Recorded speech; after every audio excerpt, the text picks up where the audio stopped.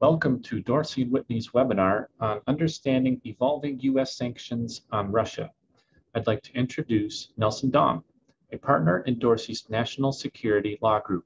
Take it away, Nelson. Thank you, Sean, and welcome again to the audience today to the Dorsey webinar on U.S. sanctions measures directed against the Russian Federation and the occupied territories of Ukraine. As Sean said, I'm Nelson Dong, and along with my partner, Larry Ward, in our Seattle office, we're coming to you today from Seattle, Washington, to discuss the very fluid and evolving situation regarding U.S. sanctions and the response of the United States to the military invasion of Ukraine by the Russian Federation this week. I should say at the outset that although Larry and I are both very experienced lawyers in the field of export controls and economic sanctions, and we practice in this area regularly, we want to be mindful as we approach this subject area in this program today of the actual loss of human life and the destruction that is occurring even as we speak with you today.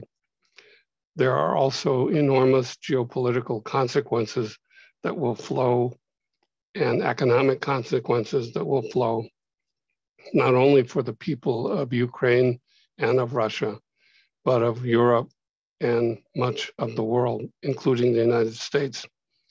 So for that reason, even though it's very important that we cover the subject matter for the sake of international business that's affected by these sanctions measures, we don't want to lose sight of the broader context that there are many human lives that are going to be affected directly and indirectly by this terrible conflict.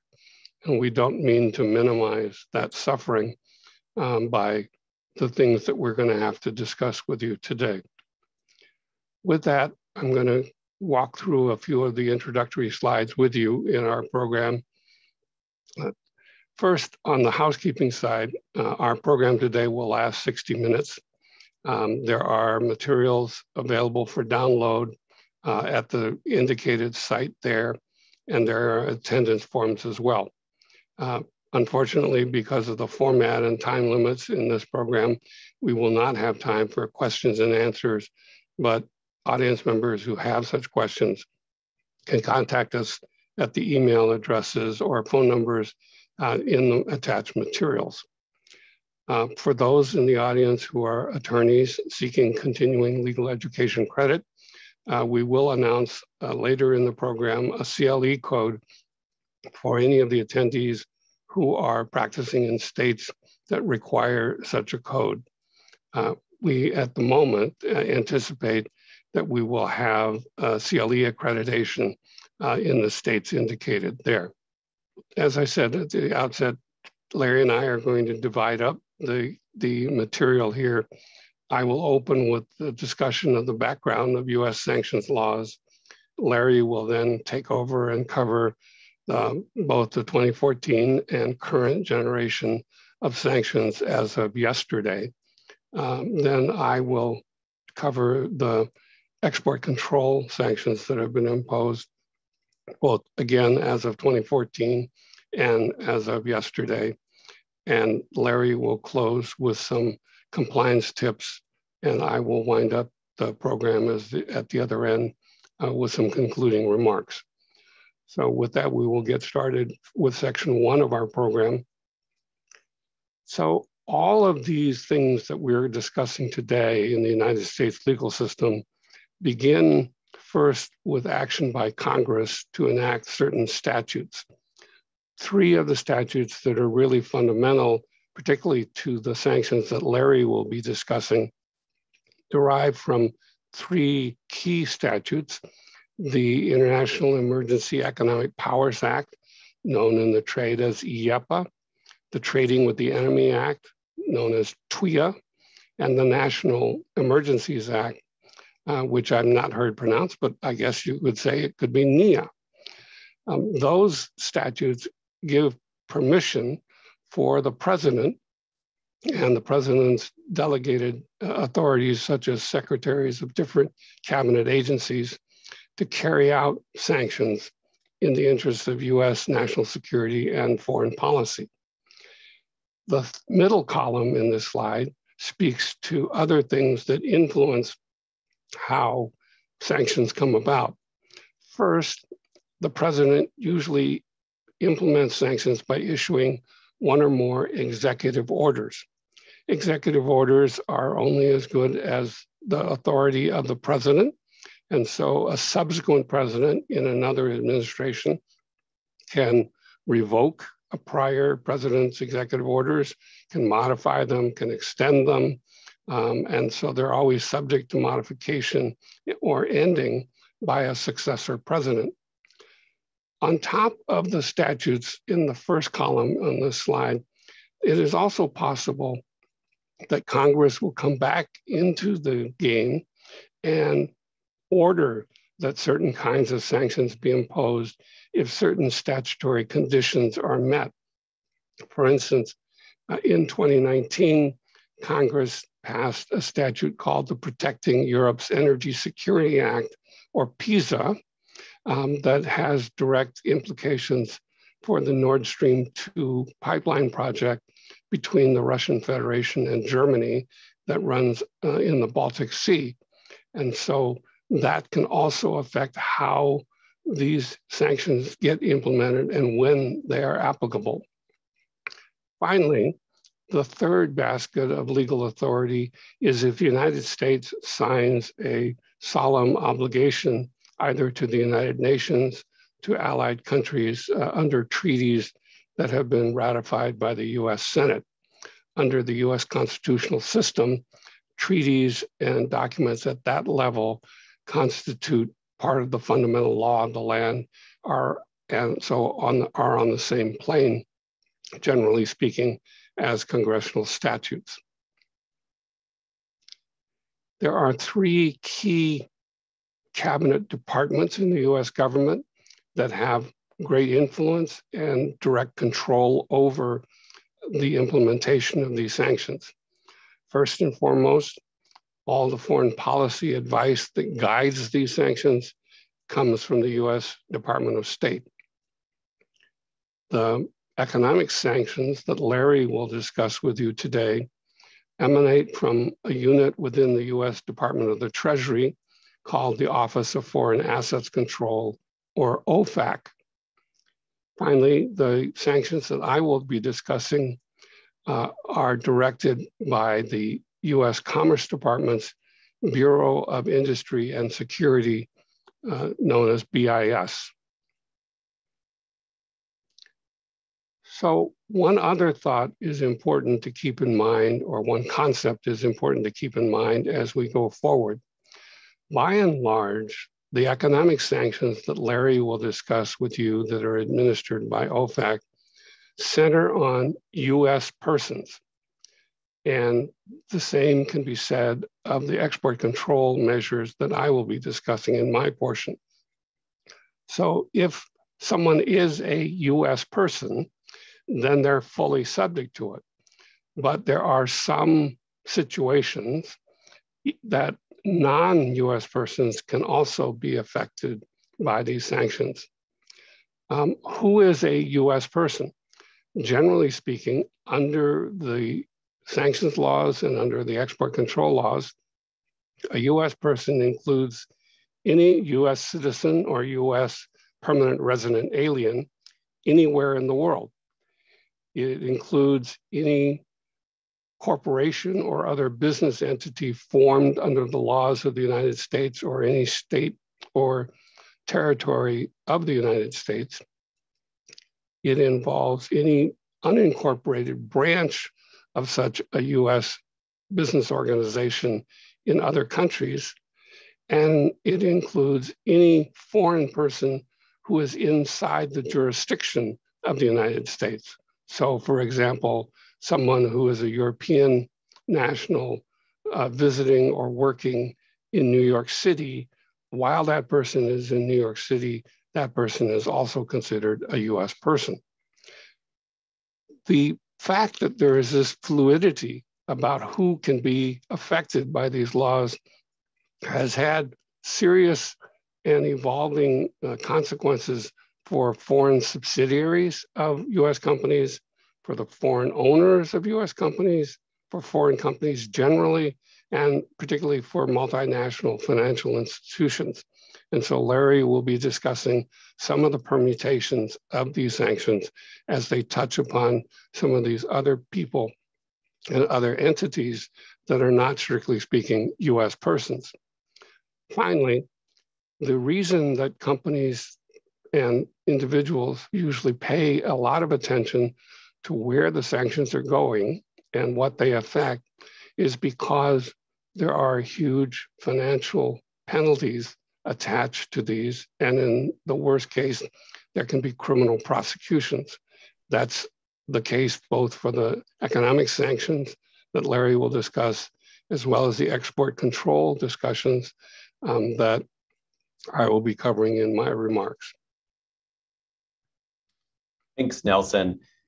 So I'm going to discuss the OFAC sanctions on Russia and how they have evolved over the last nearly decade since President Obama initially implemented some executive orders that authorized the Treasury and State Departments to go ahead and target certain individuals and parties in Russia for sanctions. This session is not designed to be a comprehensive look at OFAC sanctions and the mechanics of precisely how they work. We've assumed that many of you on this call already have that background.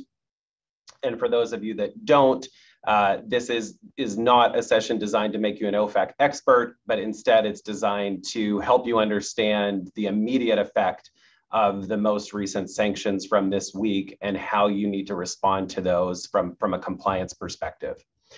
With that, though, I do want to lay some general background on OFAC sanctions so that it will make sense for the remarks that I'm going to give on the sanctions that have been implemented on Russia, Ukraine, and Belarus this week. Very generally speaking, OFAC has two types of sanctions programs. One is a comprehensive sanctions program. So this essentially acts as a total embargo, meaning that US persons cannot engage in any transactions with the sanctioned country. We've had long-standing comprehensive embargoes on countries like Cuba and Iran. More recently, we've had a comprehensive embargo on a region in Ukraine known as Crimea. And as we'll see, we now have new comprehensive sanctions on additional regions within Ukraine that have been implemented this week. OFAC also has several sanctions programs that are considered targeted or list-based sanctions programs. These really vary widely in terms of what is actually targeted under the program. Sometimes the program is aimed at a country or a region of the world. Other times the program is aimed at particular activities like narcotics trafficking, cyber attacks, those sorts of things. And the sanctions that have been implemented to date against Russia, Ukraine, and Belarus essentially are some combination of these two types of sanctions programs. And we'll look at that in some of the upcoming slides and precisely how OFAC is implementing these different sanctions.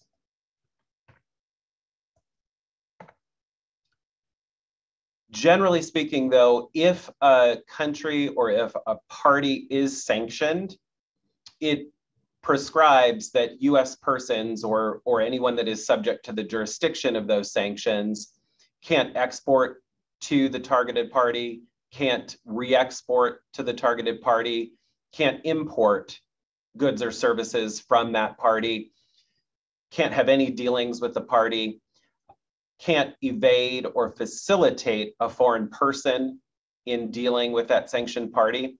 And there's also restrictions on dealing with blocked property of those sanctioned individuals and entities.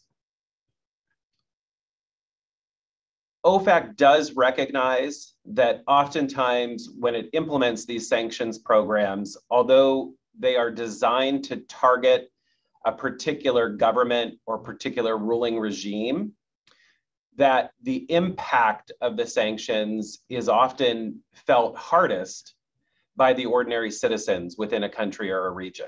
And so for that reason, OFAC does have various exemptions that are drafted into its regulations that allow certain activities to continue with the targeted country or region. So just as an example, there are exemptions for information and informational materials. So the New York Times, for example, can continue to send copies of the newspaper to the regions that are targeted. That sort of informational material is regarded as protected under the First Amendment. We desire for the individuals in those countries to be able to freely access that sort of information. And so that's the type of activity that OFAC recognizes needs to trump the prohibitions under the regulations. OFAC also authorizes certain activities under its programs, and it can do that in one of two ways. It can do it through general licenses or specific licenses. A general license is actually written into the regulations, or it's posted as a standalone document by OFAC. And it essentially outlines various activities that US persons can engage in, despite the fact that they might otherwise be prohibited under the sanctions programs. Those general licenses are oftentimes very complex. There's a host of criteria that have to be satisfied in order for the US person to be able to rely on the license. But if you meet those criteria, you can go ahead and engage in the activity. You don't need any further permission from the US government. In other instances, there are situations that could potentially help individuals or groups within sanctioned countries or regions, but they're not actually drafted in, there's no permission drafted into the regulations. In those instances, it's possible to apply to OFAC for a specific license. So outlining some sort of activity that an entity wants to engage in with a sanctioned party or sanctioned region or country. And OFAC will review that application and determine whether or not the US person can engage in that activity. OFAC, in making those determinations, is guided by the State Department. It's guided by its own chief counsel, and they have long-standing statements of policy when it comes to many things like humanitarian activities. So these decisions on specific license applications are dictated by the US government's foreign policy at the end of the day. With that, I want to take a brief look at where things started. Back in 2014, there was obviously civil unrest in Ukraine that was initially implemented by Russia. And at that time, President Obama issued a series of executive orders that authorized the US State Department and the US Treasury Department to go ahead and implement various sanctions on Russia and on certain individuals and entities within Ukraine. When these initial executive orders were implemented back in 2014, they took on elements of both of those types of sanctions programs that I mentioned at the beginning of my remarks. So the executive orders authorized OFAC to block property of certain individuals and entities.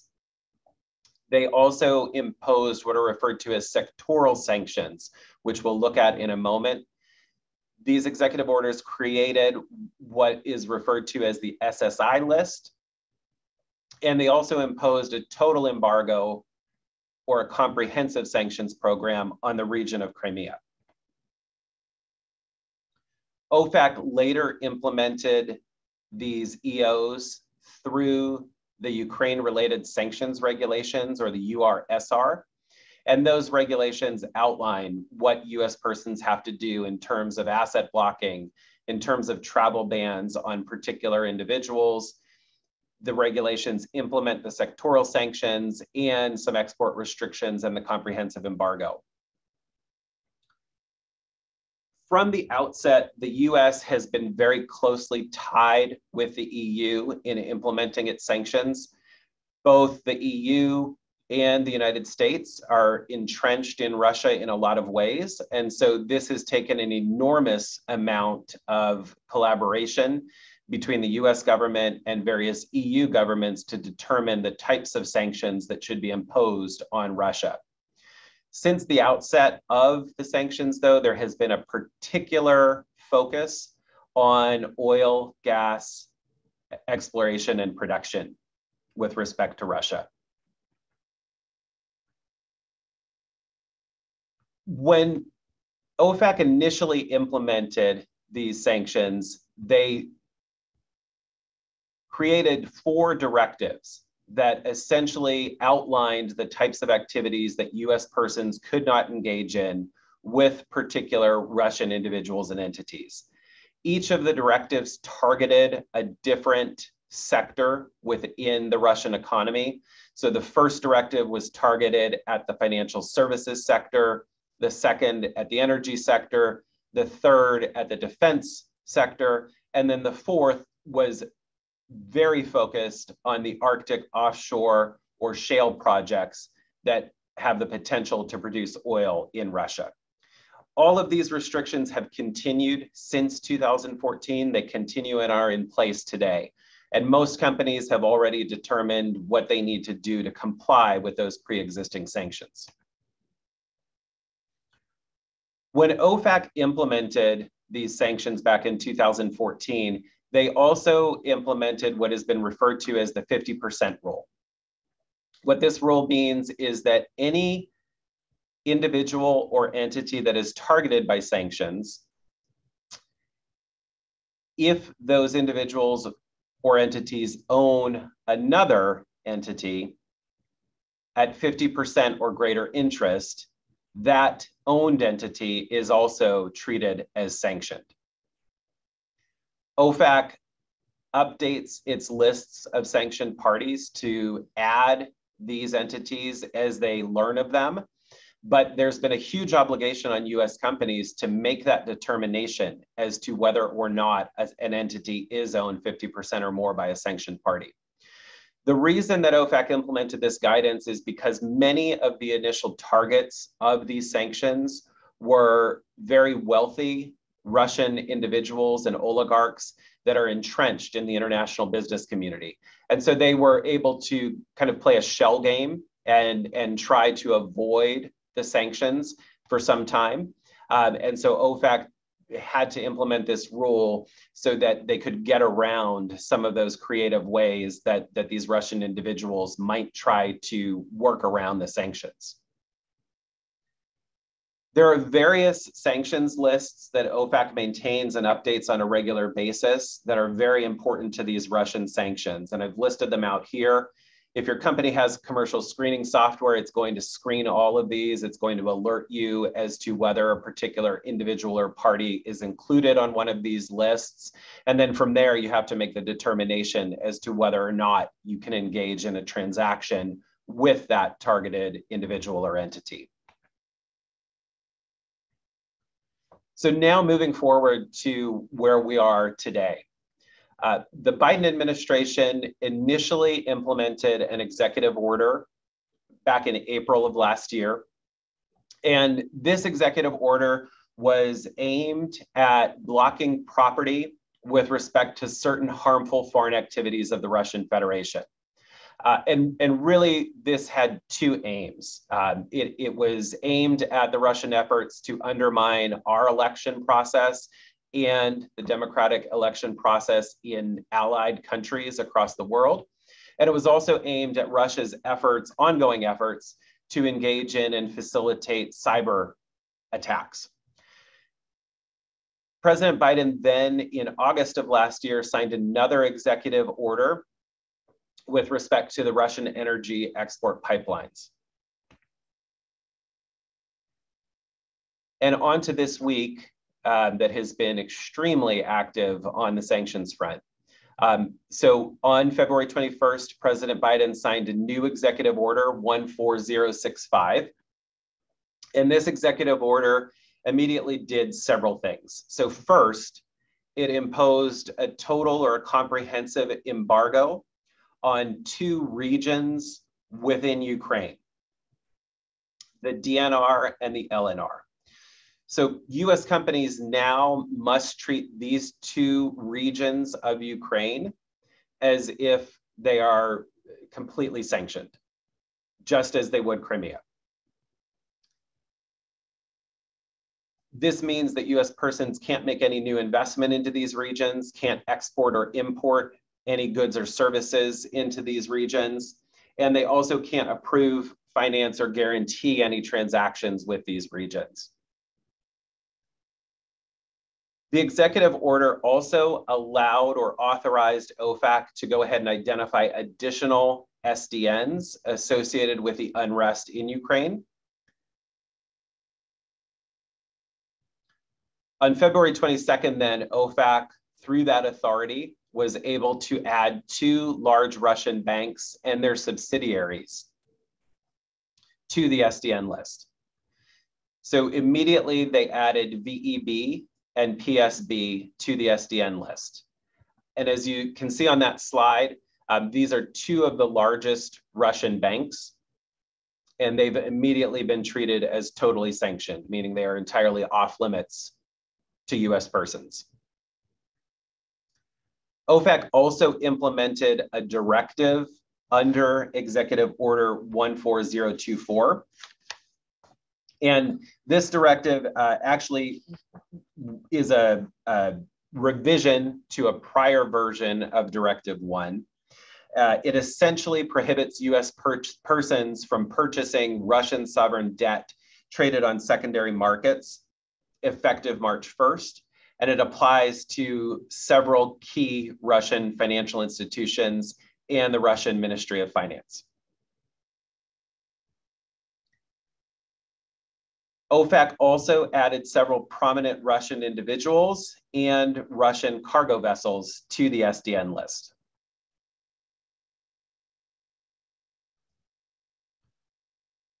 On Wednesday, just hours before Russia attacked Ukrainian territory, President Biden announced the imposition of blocking sanctions on the Nord Stream 2 entity, the entity that is overseeing the Nord Stream 2 pipeline project.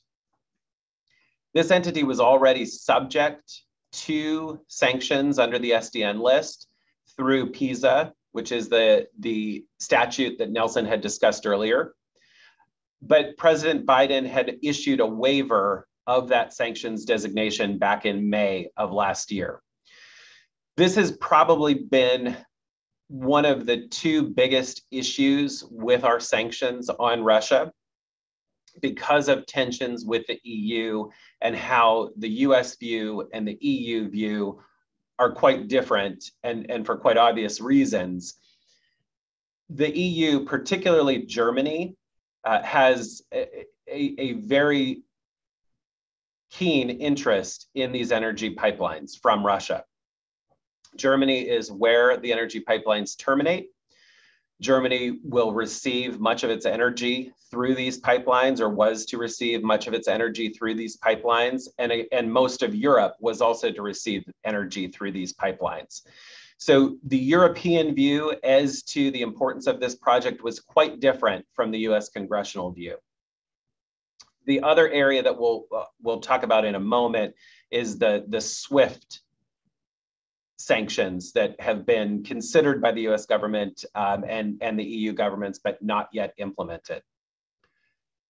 This week, though, President Biden went ahead and reversed his waiver decision as to that entity. And so the sanctions against the entity and its chief executive officer took immediate effect. And then just yesterday, OFAC implemented 2 additional directives under the executive order. The first implements prohibitions related to correspondent or payable through accounts and processing transactions involving certain foreign financial institutions. The immediate target of Directive 2 was Cyberbank and 25 of its subsidiaries and affiliates. It's important to note that Cyberbank has not been added to the SDN list, so it's not totally off limits. However, this prohibition on the correspondent or payable through accounts will make it very difficult for US financial institutions and many foreign financial institutions to continue business with Severbank. OFAC also implemented Directive 3 that prohibited US persons from engaging in certain new debt or equity transactions with certain Russian entities effective March 26. The immediate targets of this directive were a host of banks that had received notification from the US government about a month ago that they were potentially going to be targeted under this directive.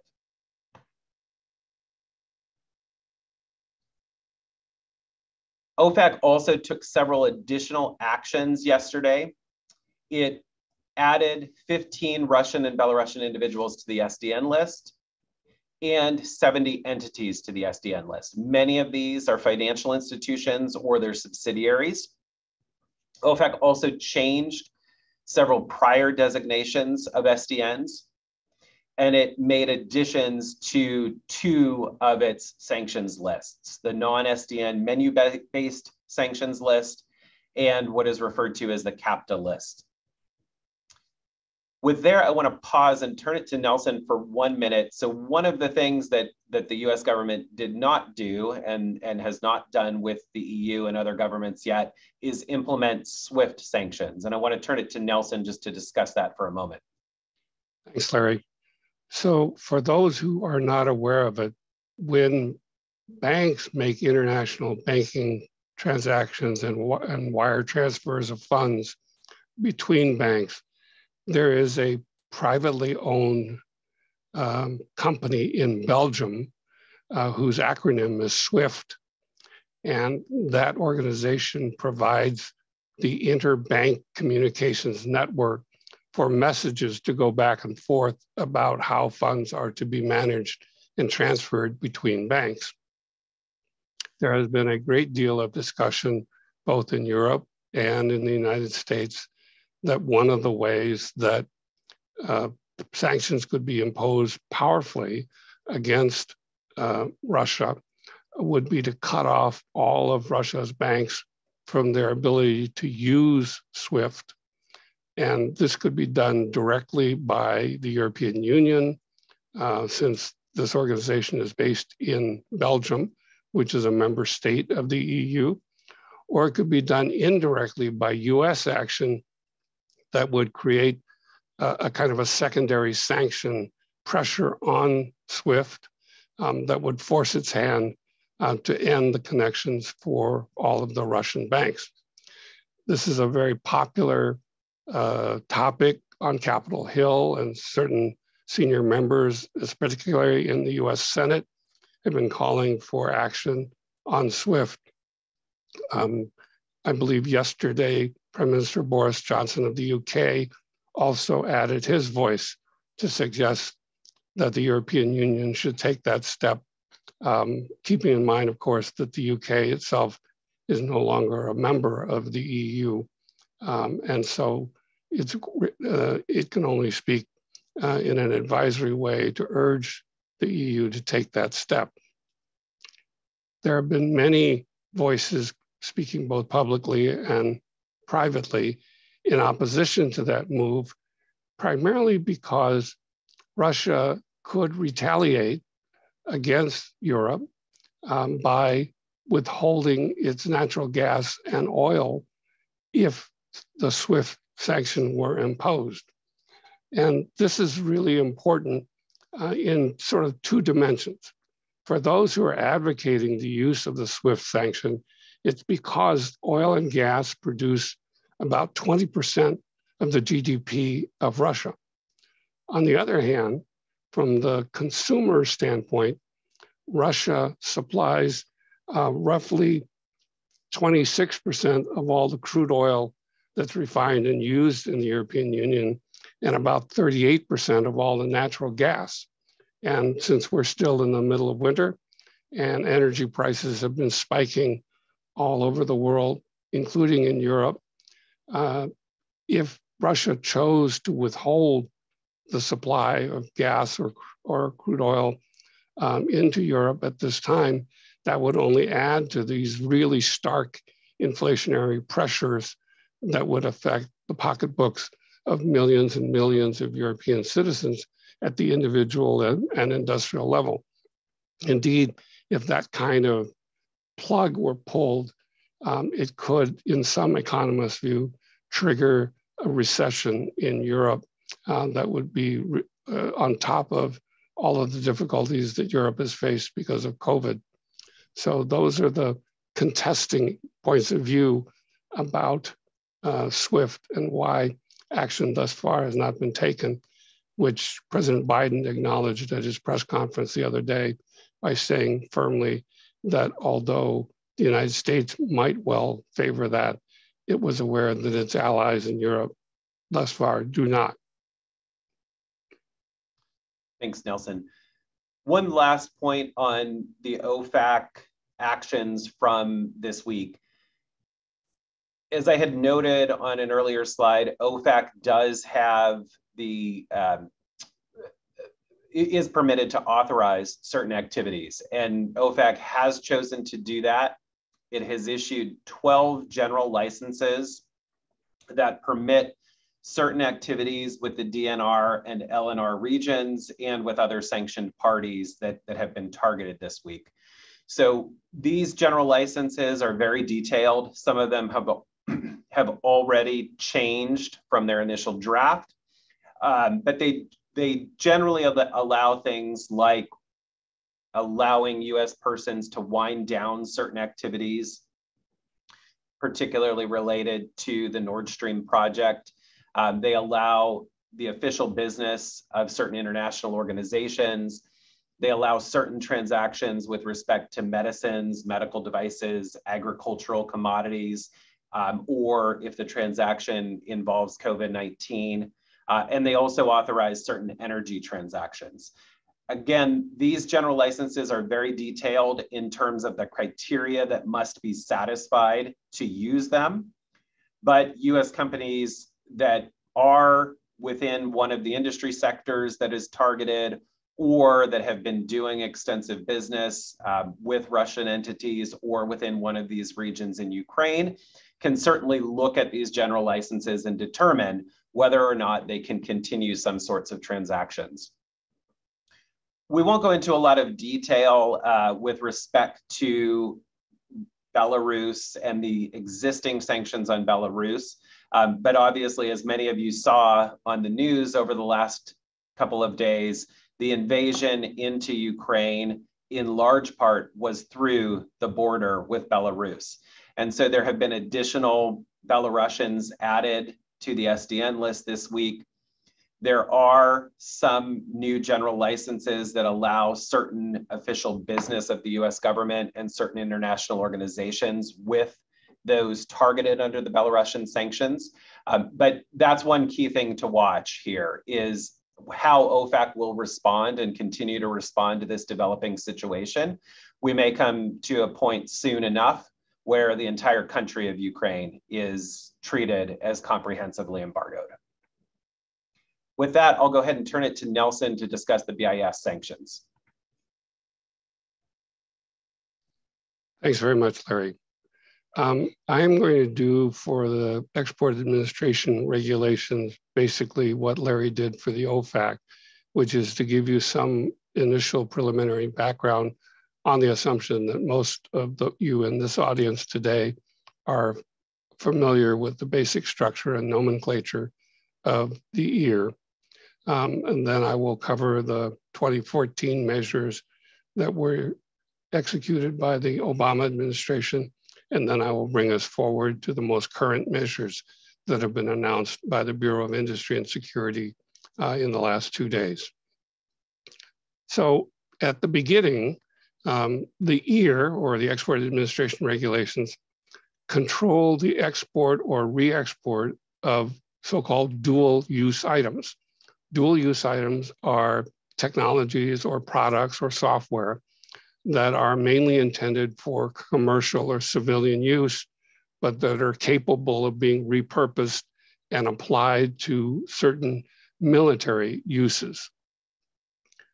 The EAR is administered, as I said at the outset, by the Bureau of Industry and Security, or BIS, which is an agency within the US Department of Commerce. The core of the EAR is something called the Commerce Control List, or the CCL.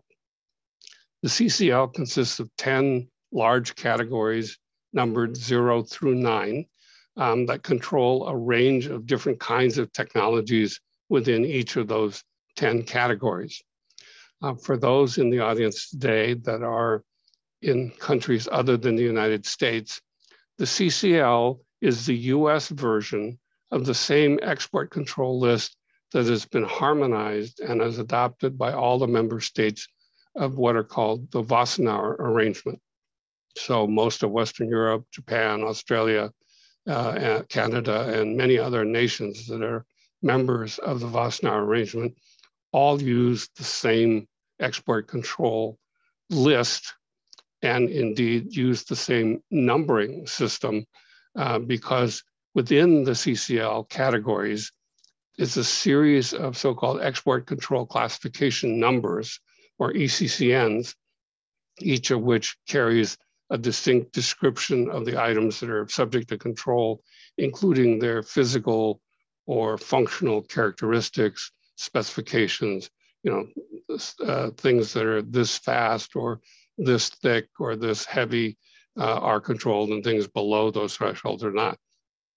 It also defines within the EAR what degree of control, whether they're very strictly controlled or more loosely controlled in terms of export licensing. The EAR also contains a number of specific lists, like the list that Larry was talking about on the OFAC side. The two that are most relevant to our current discussion today are the entity list, which lists organizations that have been named for special treatment under export licensing rules that override what is normally prescribed for an entity or a person in a given country. And then the military end user list, which also has certain overriding functions that alter the normal flow of export license requirements under the CCL.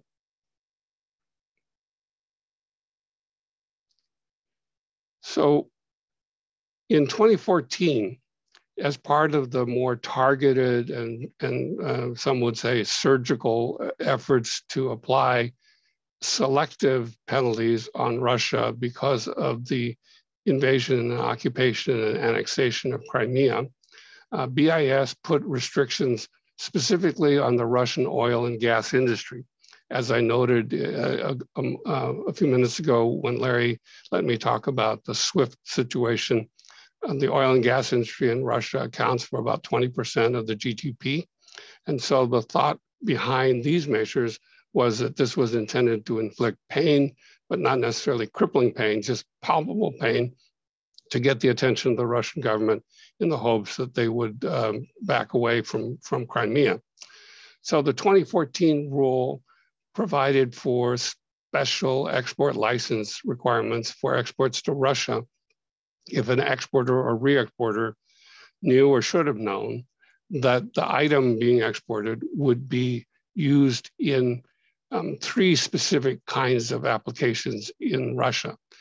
Deep water, meaning deeper than 500 feet or 152 meters, in the Arctic offshore area, or in any shale projects that would lead to the production of oil or gas in Russia. So if the exporter knew or should have known that that was where the item was going to be used, it would have to get a license. In addition, if the exporter or re-exporter could not figure out if the item would be used that way and the customer was not being cooperative about confirming that, then the default position was they also had to go get a license from BIS. So this was very, very specific. The BIS specified the specific ECCNs that would be affected, and those are listed there in this slide. In addition, to make it easier for exporters to know what was being covered, they supplemented the descriptions of those ECCNs by publishing a separate list of what are called the Schedule B or harmonized tariff numbers of the products that were covered by these Russian industry sector sanctions. There was a separate measure undertaken in September of 2014 as well, imposing more export restrictions on military end users and end uses in Russia. And then finally, in 2014, BIS named about 30 Russian companies to the entity list, making them subject to export license requirements, and adding that those entities would be subject to what BIS calls a policy of denial. And we're going to talk over and over again in the rest of these slides about policy of denial. What that means is that if an application shows up at BIS that is subject to a policy of denial, BIS officials will begin with a presumption that the application should be denied and has to see evidence in the application to override that presumption. It's not as if the application arrives and BIS is neutral. They begin automatically opposed to the application, and the applicant then has to make a special case why, in spite of that presumption, the license should be granted. The net effect of a policy of denial usually is denial, because generally speaking, applicants usually don't carry that burden of persuasion and can't persuade BIS to overcome that policy. So this week, on February 24th, BIS really went much further than they did in 2014, well beyond oil and gas, and imposed a whole series of changes to the export licensing for exports and re-exports to Russia. The stated goal in particular was to hamper Russian technology-based industries, specifically those in the defense, the aerospace, and the maritime sectors. I will go into the details of each of these a little bit more in individual slides to come, but the overview is that the first element was that of the 10 categories in the CCL, 7 of those categories now will be subject entirely to an export license requirement for exports to Russia, whereas individual ECCNs might or might not have spelled out a requirement for exports to Russia previously. Now, as a blanket rule, every single ECCN in those 10 categories, notwithstanding what it says individually, will now be subject to export licensing. So that's a very significant uptick in licensing requirements for exports to Russia. Larry, could you go back, please? In addition, there will be now special rules on military end users and end uses. There are 2 new versions of the foreign direct product rule that we'll talk about. They have limited the ability of American companies to rely on license exceptions, which we'll talk about in a moment. And then finally, there had been sort of an alert to American exporters that certain Russian entities were considered by the US government to be military end users within the context of Russia. Now those are moved over formally from just the alert list to the entity list, which puts them fully subject to the export licensing and the policy of denial. So now we'll go through these one by one. All right, so for those of you who are exporters in the audience today, you will generally know which category your products or services are in, because that's the first digit of the ECCNs that apply to your company's products. So these are the categories that have been added to this blanket rule of requiring all ECCNs, every single one in these categories, to be subject to export licensing if the end user or end use is in Russia. And as you can see, these are fairly large buckets of dual use controls.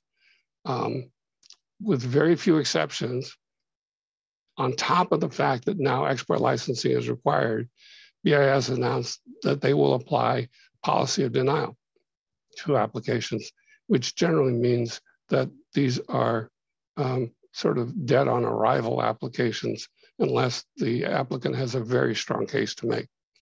I think probably fewer of the members of the audience will be worried about exporting to military end users and end uses in Russia, so I'll kind of let this slide speak for itself. But it simply says that virtually everything of US origin, anything that's, quote, subject to the ear, unquote, will require export licensing and will be scrutinized very carefully. Next. The foreign direct product rules are well beyond the scope of this one session. The FDP rules are some of the most complicated rules in all of the year. We'll simply say that there is now a new special Russian FDP rule on top of the existing FDP rules that were in the year before this week. And this will not only cover foreign-made goods made with US controlled technology, but also the content that goes into foreign-made products will be subject to these rules as well. And then there is a super rule on top of that that deals with the Russian military. And so we suggest that you either look at an article that we will be releasing soon that will try to explain some of these complexities, or there are BIS materials that are in the attachments for today's program that will explain these in more detail.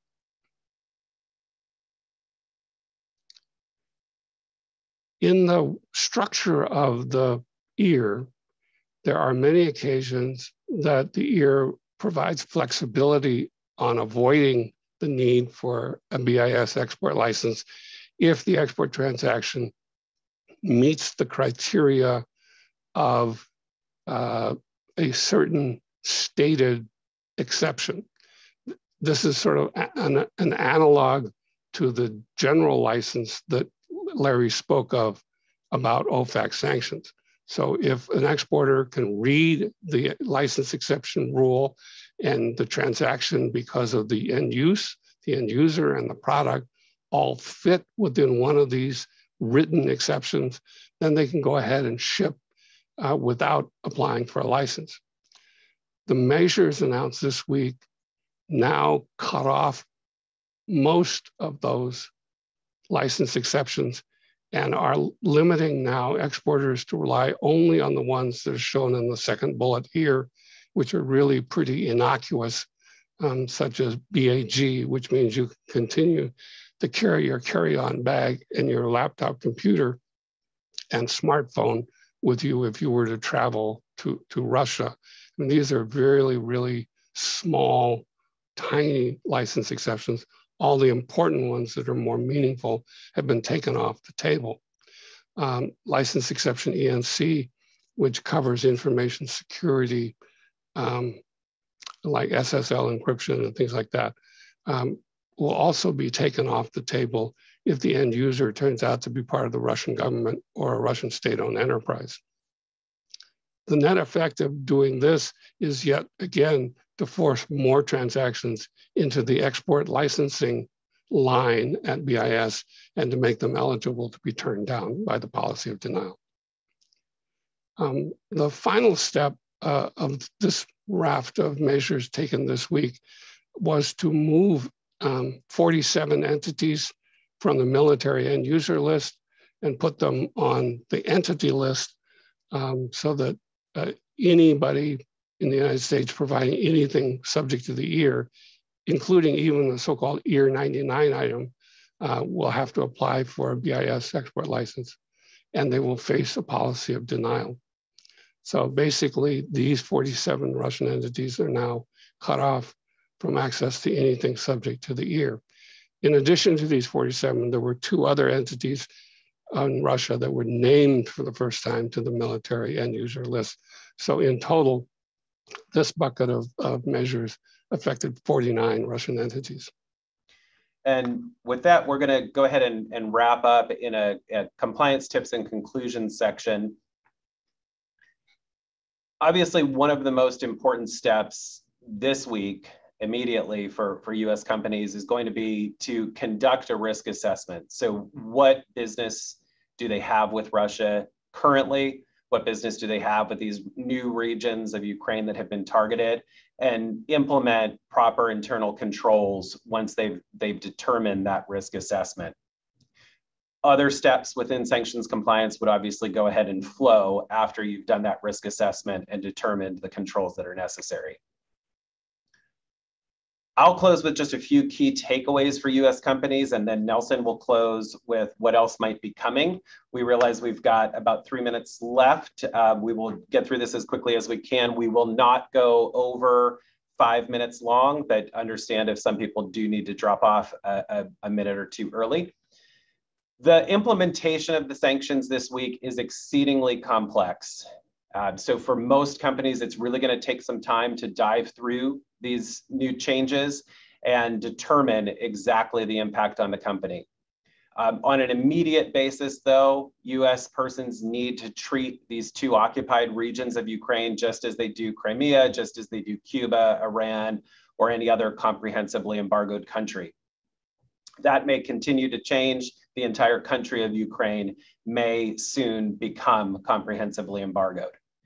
It's really important to look at any existing agreements that you may have with Russian, Belarusian, or Ukrainian counterparties to determine what those agreements require of you and whether you're actually able to fulfill requirements. Most importantly for US companies, oftentimes is getting paid for services or goods that are going to be shipped to any of these regions. And so determining, are you going to be able to get paid under these new sanctions regimes is going to be critically important.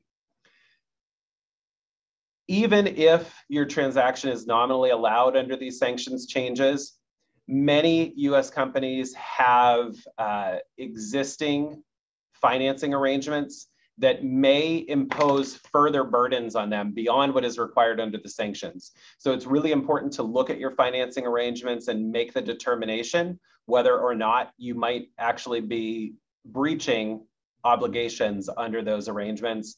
And importantly, any future financing arrangements with US banks, you're going to have to really delve into whether or not you would have issues with these new sanctions. Supply chain issues that have already been problematic because of COVID-19 and because of unrest in this region of the world are likely to become even more difficult. And importantly, we have to note that there is certainly the possibility of Russian retaliation through cyber attacks. The US government has already indicated that US financial institutions, energy companies, and power grid operators are perceived to be the most likely targets for those attacks. And I'll turn it back to Nelson to just give some final comments on what else might be coming. So we are lawyers and not fortune tellers, but we will do our best here to give you some over the horizon perspective. We suspect, based on public statements and fairly strong domestic political pressure in all of these countries, that the US, the European Union, and many other allied countries are going to continue to ramp up sanctions on Russia and the occupied territories in the coming weeks. And they will continue to follow the two tracks that Larry and I have outlined today. That is, some will be aimed at transactional or financial type sanctions, and then there will be also more efforts to control the export of technology and technology products or the direct products of such technologies in other countries. There will be growing legislative pressure, I think, in many jurisdictions, whether it's the US Congress here or the UK Parliament, that will try to push the executive leaders to take even harsher or stronger measures. I mentioned, for instance, the disagreement among national leaders about whether to use the SWIFT sanction or not. Larry and I are both watching the news almost every hour, and obviously the situation militarily within Ukraine is quite grave as Russian forces seem to continue to take more territory, including even a threat to the national capital in Kyiv. So there could well be a situation in the coming days or weeks when the Ukrainian government may have to surrender in order to avoid further bloodshed and for further loss of life.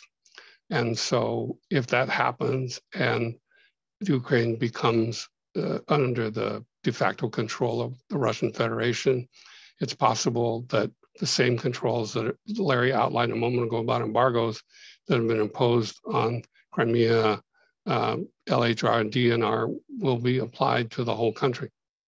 That remains to be seen. I don't think any responsible leaders anywhere in the world believe that any of these kind of sanctions are going to alter Russian behavior, and that's really not their goal. I think the goal here is simply to paint for the Russian government and to some extent the Russian people the cost that will be paid for continuing this war in Ukraine. The final point that Larry and I would make is that despite all of the hardship that may be caused both in the target of these sanctions and even in the United States and Europe and elsewhere, it's possible none of these sanctions will have any effect, particularly if any other large national party that has wealth, that has technology, that has power, and I will avoid naming any particular country, but if there are countries that are more sympathetic to Russia and are willing to do business in a way that defeats these embargoes and sanctions, then Russia may feel little or no pain in spite of all these efforts. And so that remains to be seen as part of the geopolitical equation that we'll watch unfold over the next few months. With that, I think we thank you for attending. Here are some final housekeeping details that you can contact us, contact Dorsey and Whitney about accreditation or CLE credits. And a reminder that if you are watching this program in a recorded form rather than live, that you may not be able to obtain CLE credit in some jurisdictions. With that, we thank you very much for your attention. We wish everyone a safe day and peace in the world.